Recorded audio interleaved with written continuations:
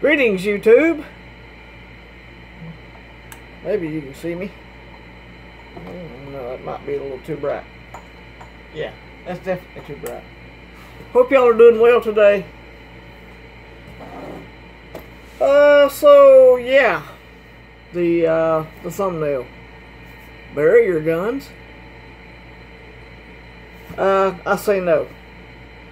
Yes, I agree. Not to keep all your preps, or in this case, firearms, in one place. I agree with that. Don't keep all your eggs in one basket. And a lot of people use different strategies on that. I use the 70-30 rule because I'm a bunker. I'm a guy that's going to bunker in.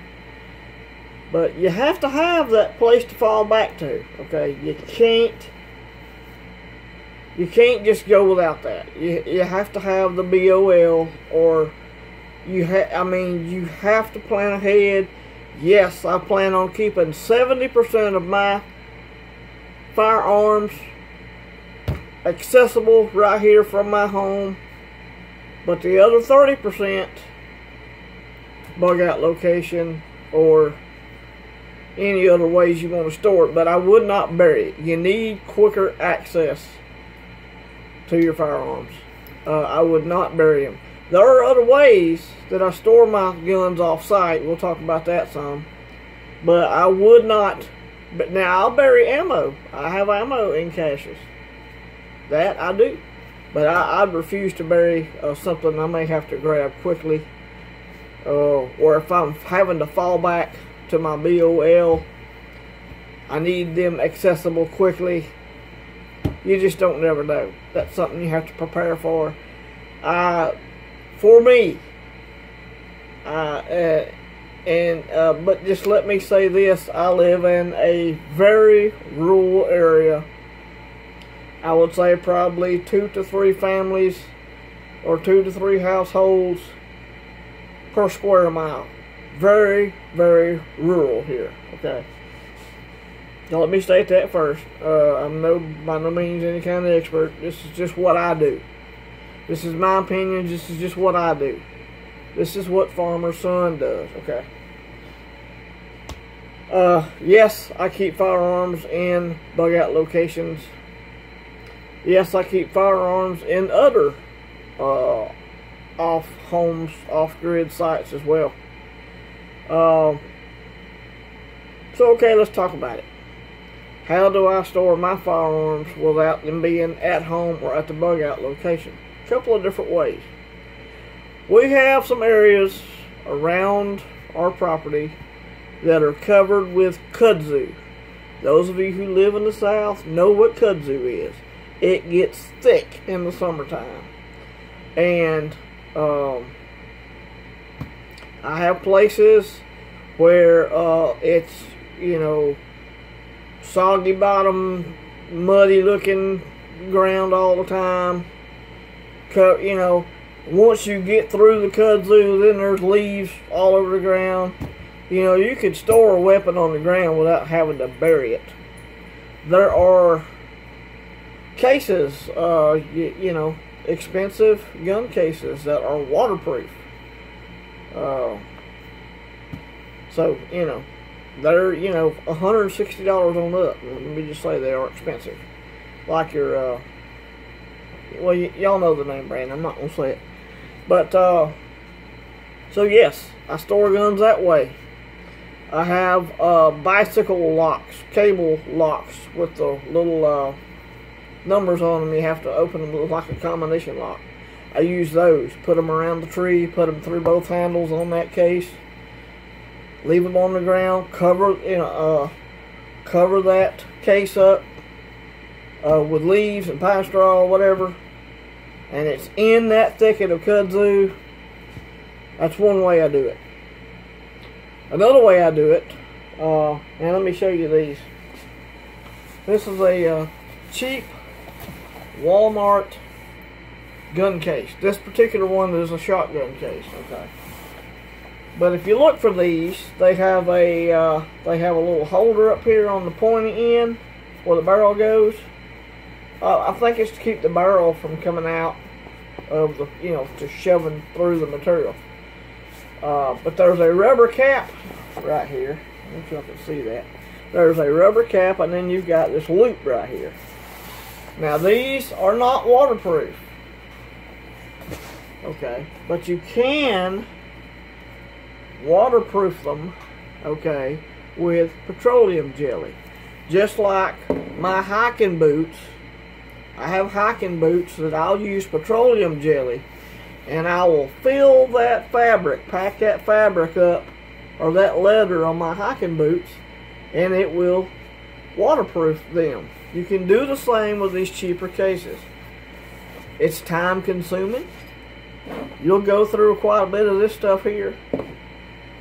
But then, once you get it waterproof, you would also, pack the little zipper where the zipper strip is. Pack that in real good. And you can waterproof one of these super cheap cases. And then guess what? Hang this baby up in a tree. Just like this. High in a tree.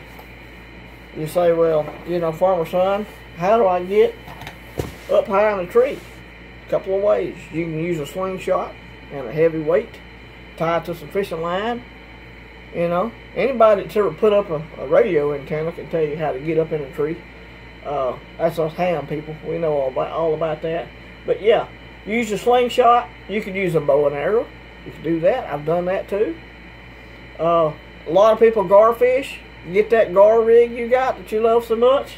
Shoot it over a big tall limb on a pine tree or whatever tree you got available. Pull it up there into the top of the tree.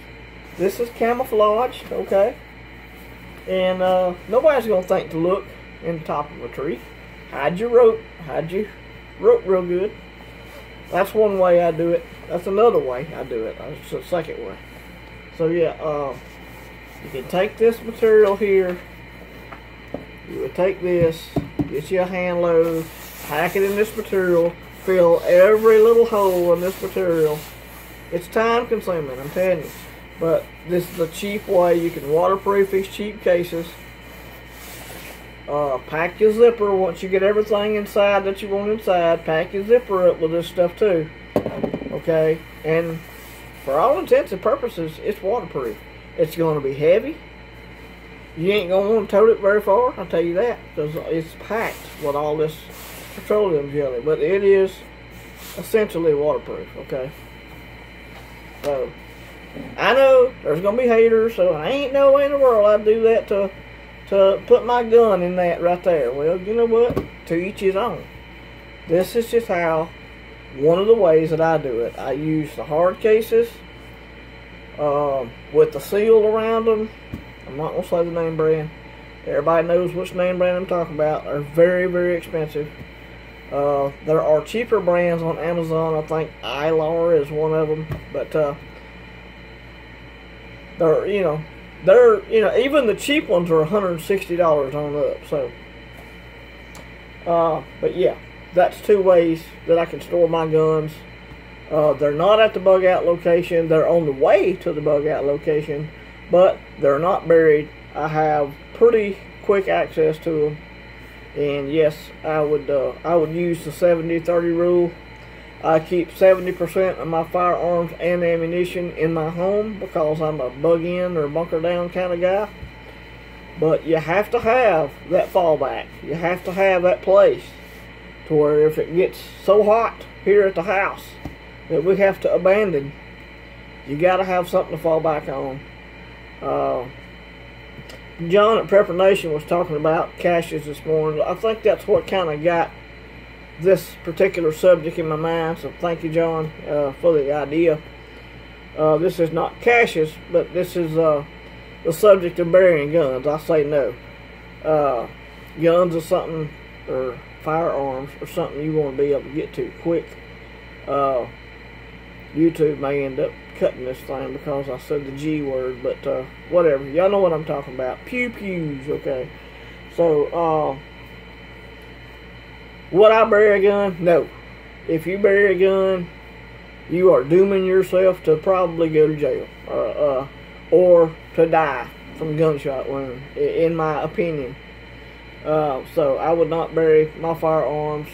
Now look, I realize it's completely different out there in the urban areas. You're on your own. You got to figure out your own way. Y'all, I appreciate you watching. This video is 10 minutes already. A lot of information I wanted to get out here, but these are the ways I do it. Again, just my opinion. Smash the thumbs up, y'all. Appreciate that. Appreciate all the new subscribers. We've had quite a few this week. Appreciate y'all. Appreciate you watching. Just some ideas, y'all. Just some ideas. These cheap cases are, you know, anywhere from $7 to $12 at Walmart. And you can use what I use and do it the way I do it. Or you can do your own way. Everybody has their own way. That's the independent prepper spirit. I love that. So, be a blessing to somebody today. Go prep something today. And stay cool. It's hot out here, y'all, in Alabama. It's hot. So, yeah, wanted to bring this to the community. So, I'll shut up now. This is Farmer Son Prepping. Y'all have a blessed day.